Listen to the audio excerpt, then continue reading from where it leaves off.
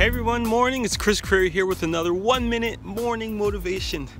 I hope you're having a great day today. I just want to remind everyone and encourage everyone to think positively.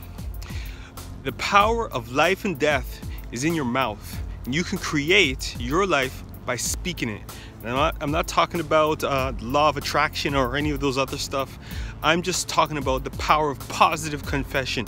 It's powerful, it's all over the Bible, and I just want to remind you that whatever it is that you're working on today, remember to speak positively over it, speak life over it, and you'll see it come to pass in your business, in your life, in your work, in your family, in everything you do. Remember to speak positive over it. Speak the word of God and speak positive over your life.